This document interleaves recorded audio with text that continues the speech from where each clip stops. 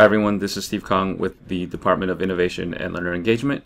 And once you're inside a Google Meet, hosts now have the ability to moderate whether attendees can use the built-in chat or present.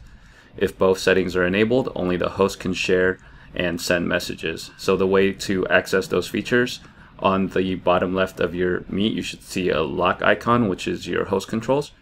Go ahead and click that icon and you'll get a pop-up for meeting safety. From there, you have a toggle switch for share their screen and send chat messages. So if you turn these off and on, students will have the ability to share their screen or use the chat. So if you need to turn off chat during a meet, go ahead and turn that feature off. If you don't want students to have the ability to share their screen during a meet, go ahead and turn that off. When you need to enable those features again within the same meet, go ahead and toggle them back, and students will have the ability to do so. This is the first set of updates in Google Meet. Stay tuned for additional updates as they get rolled out.